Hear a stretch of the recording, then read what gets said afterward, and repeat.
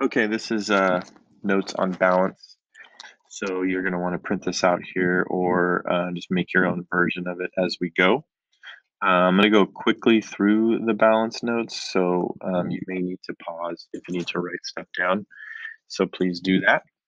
So here we go, getting into balance. First, we're going to look at a definition of balance. Balance refers to the distribution of visual weight in an artwork. The visual weight is created by the various art elements in the artwork itself.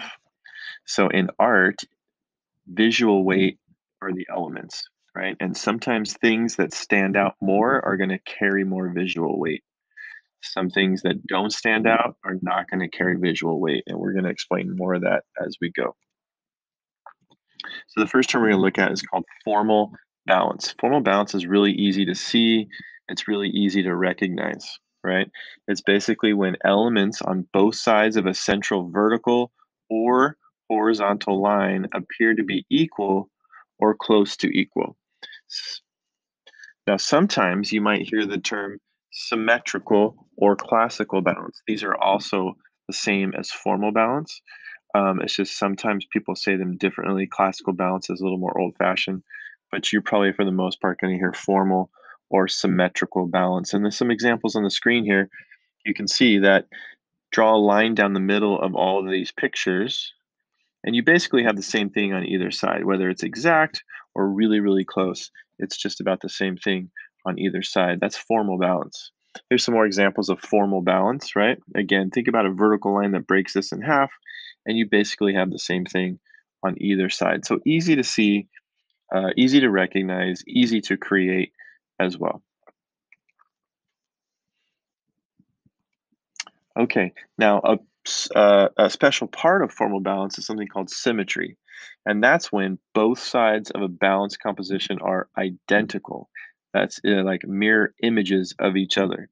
And you're going to see this more in design and architecture than you would in, say, like just regular paintings and drawings and things like that. So, symmetry is basically a mirror image on each side, so exactly the same. So, it's a very specific kind of formal balance. Another kind of formal balance is called radial balance. And radial balance is basically think about a circle, and then you have elements that radiate out from a central point, and that creates the visual balance. So we can see three examples here. Put a point in the middle, and as things go out from the middle, it's basically balanced the same types of things, the same elements as it comes out from the middle. So radial balance. Now, there is a term called imbalance, okay? And that's when a work is unbalanced. A work that is unbalanced appears unstable and creates tension and makes the viewer uneasy.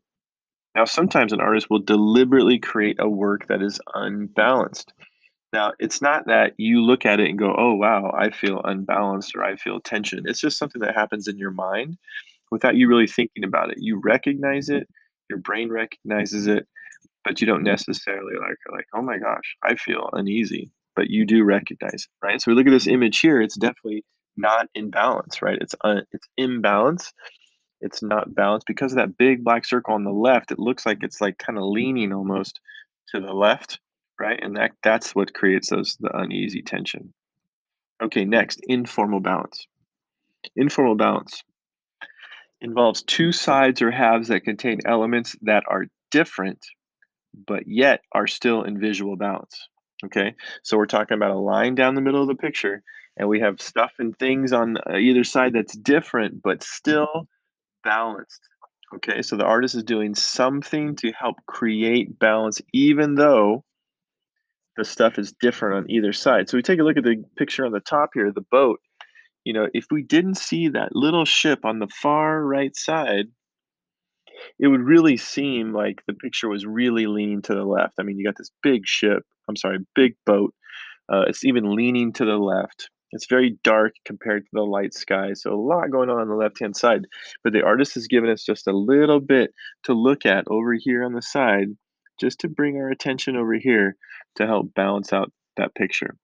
Another term for informal balance is asymmetrical balance. Right? So we had symmetrical for formal, we have asymmetrical for informal. Okay, so it's the weight of the elements that creates this visual weight. So we're going to look at these. So this is the chart that is just below where you're taking notes. So on the left-hand side, you'll see it says contour and shape. Now, where it's in the box, it says heavier, you're going to write larger, complex, and interesting, right? Those are going to create more visual weight. They're going to be heavier because they're bigger, they're more interesting to look at, right? A lighter visual weight would be a contour or shape that is smaller and more simple, right? So you can see on the left-hand side here, we have this big square on the left. It definitely looks like it outweighs the one on the right, right? Because it's bigger, right?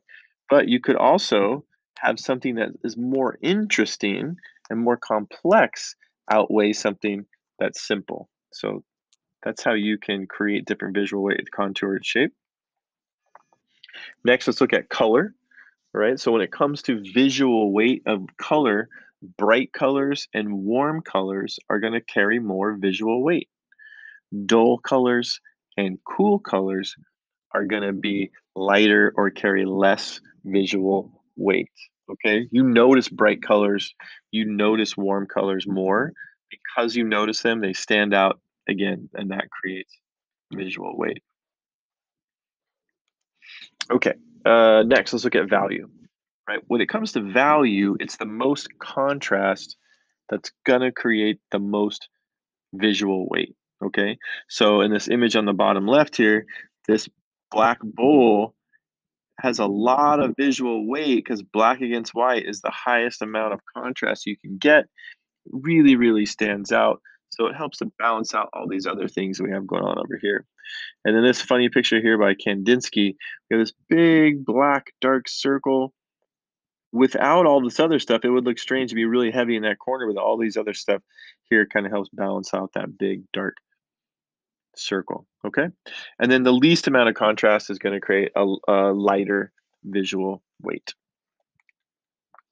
Okay, when it comes to lines, just like everything else, what's gonna stand out more? Heavy lines, dark lines, complicated lines, they're gonna create more visual weight. What's gonna be lighter? Light lines, simple lines, right? So not as complicated, not as interesting. When it comes to texture, you're gonna have rough is gonna be heavier visual weight and smooth is gonna be lighter visual weight.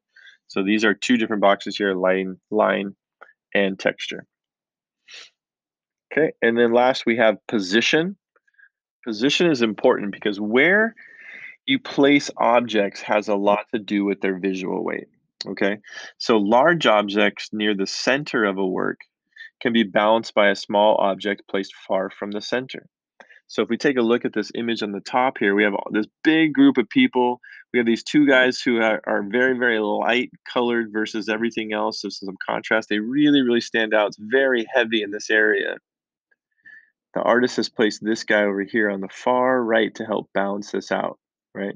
So think about when you were a kid on a teeter-totter. I know they don't really have those in playgrounds anymore, but maybe they did when you were little. If you had a big kid on the far side and a little kid on the other far side, the big kid would weigh it down. But if they got closer to the middle, which is the fulcrum, they got closer to the middle, it would balance out. And that same thing happens visually in pictures like this. So imagine, so you got these two big boxers here, right? Kind of middle left. And then the artist has placed this guy here on the far right to help balance out that image. Okay, take a look at this, right? This is a very famous piece. Van Gogh's Starry Night. Imagine this piece was, say, without the big yellow moon here, right? If that wasn't there, it would be super heavy over here, but our attention's drawn over here because of this bright yellow moon. And then what about this image? This is kind of weird, right? We got this artist painting this picture of a bird, middle right, but he is looking over here, and our attention is drawn to the, even though it's simple, and even though it's not necessarily creating a lot of contrast, because he's looking at it, our attention's drawn over here. And that alone helps to create some balance in that image.